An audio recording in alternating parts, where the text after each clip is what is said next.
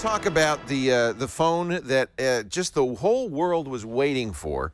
In fact, so much attention, so much hype around the Moto X phone that I think a number of people, especially geeks, were very disappointed when they finally got the story on the Moto X. This is the first phone from Googlerola. I call it Googlerola. You know, Google bought Motorola for $12.5 million about a year and a half, 2 years ago. The deal finally closed about a year ago. And finally, after all that time, this is the first phone to come out of that union. There have been other phones. In fact, Motorola announced phones just a couple of weeks ago, new Droids, but those were already in the pipeline. This Moto X is the first. Now, let me talk a little bit about what makes it unusual. It isn't the specs. In fact, if you look at the specs, they're kind of unremarkable. It is a simple phone, right? Very clean. I'll show you the size in relationship to another very hot Android phone. By the way, this is an Android phone. This is the HTC One.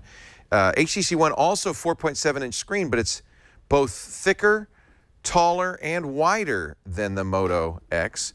That's because they were able to get this Moto X into the phone, the big screen, without, it goes almost all the way to the edges of the bezel.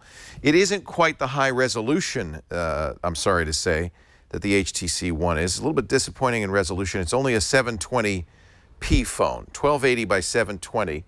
Now, I should point out that's 316 pixels per inch, just 10 pixels per inch fewer than the iPhone 5. So in every way, you could call this, Apple uses the term retina, but you could call this a very high-res display. But I think there's some geeks who say, well, 4.7 inches, it should be 1080p like the HTC One. It doesn't bother me. And one of the reasons Motorola made this choice, but there are really two reasons. One's for better battery life, the other is for better performance. It is a dual-core processor. It's actually a larger than a processor. It's the X8 system, which includes dual-core ARM processors running at 1.4 gigahertz, 4 GPUs. These are Adreno 320 GPUs, very fast GPUs. You can see what they prioritize based on this. And there are 2 dedicated Motorola-designed DSP chips in here, which do artificial language, natural language interpretation. They're the always-on listening chips, and they give this phone some very interesting software features. I'm going to get to the software in a minute because really that's the most important part of the phone. But just to finish the hardware specs, a 10-megapixel rear camera, 2-megapixel front-facing camera. It comes with Android 4.2.2, not the latest Android. That was a little bit of a disappointment, but Google and Motorola assure us they will get the newest Android very quickly. And I'm not surprised because if you look at this phone, it is very much a pure experience. Gone are Motorola's long-hated blur. This is the AT&T version, and you'll see it only has 2 AT&T programs on it, My AT&T and Visual Voicemail. It is not larded up with carrier software. And in fact, it's a very pure Google experience. This is about as close to a Google experience as you can get. It has 2 Motorola apps on it, the Motorola Assist, which is a very cool app. I'll tell you about that in a second, and Migrate, which lets you move from other phones, not just Motorola phones, but other Android devices. And then for the rest, it's pretty much stock Android. It's Google Maps, it's Google Now, a lot of Google Now. It's really almost a Google Now phone. The calendar is an older version of the Google Calendar. I hope they'll update that, but until then, of course, you can to download your own. And it has a different camera app, and there's a reason for that. Instead of the stock camera app, and by the way, no physical buttons. It is the stock, what Google wants everybody to do.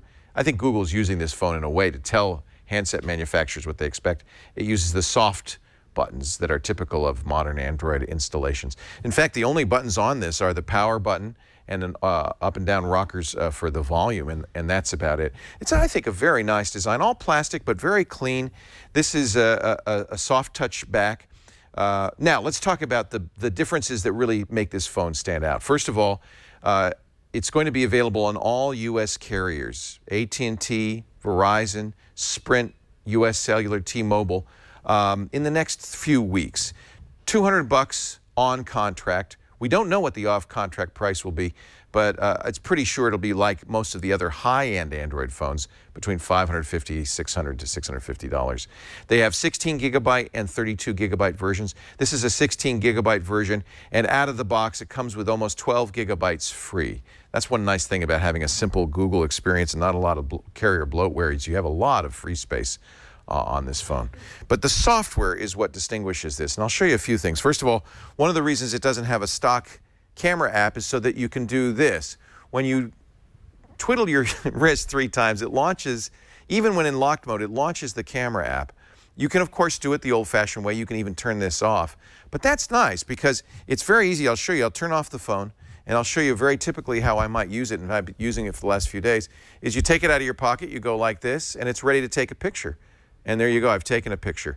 It also doesn't have a shutter button. The camera app has a touch to focus and shoot button. And it's pretty quick. You won't miss a lot. That's taking a nice picture of the inside of my palm right now. Maybe I should move my hand out of there. And it's pretty good. It's actually a pretty good camera application. 10 megapixels. I'm a little disheartened by the amount of softening or processing that Motorola has chosen to do in software, and I'm hoping later versions of this phone will do a little bit less. The pictures are okay, though. In fact, Brian, I gave you some shots. We'll take a look at some of these. It does best in low light, has a little trouble with flare, and this is a fairly low light picture of my food. You can go back and forth through these and show them. If you zoom in on them, oh, this is a slow-mo video. It has a 1/4 speed video capability. That's pretty nice. Doesn't do audio at 1/4 speed. But when you shoot at 1/4 speed, you can also have the option to play back at full speed. Color is very good. I think the color is completely accurate.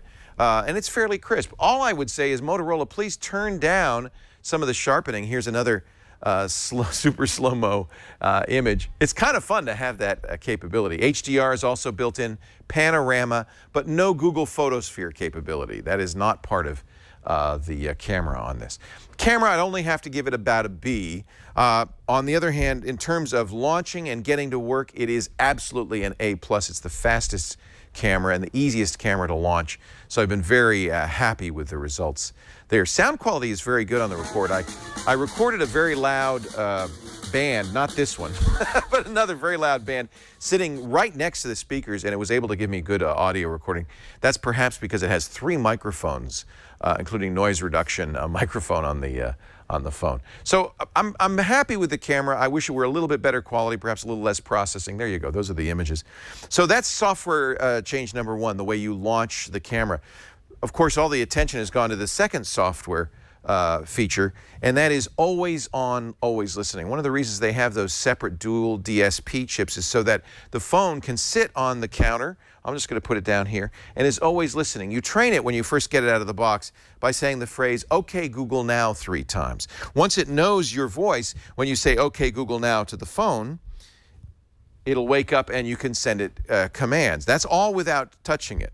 I'm going to get out of that because obviously what I said was completely worthless. Let's try something else, though. "Okay, Google Now, what's the weather?" Now I'm going to hold this up to my microphone, Brian, so you can hear its response. It's 70 degrees and clear in Petaluma. So it knows where I am because it has GPS, and in fact understands the query and speaks to me the answer. Now, Google Now is already capable of this if you have Google Now on an Android phone.